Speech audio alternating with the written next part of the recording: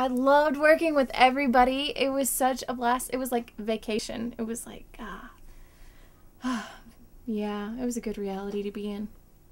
One of my favorite parts about filming at a level like this is that when we have problems or we have things that are up against us that oppose us, we solve them. Everybody works as a team, works as a family, and we get down. We hop up in the back of the truck. What? Go on. Keep trying. Push harder, guys. And we figure out solutions, and it's really neat to see people work dynamically like that. Very So it was pretty sweet.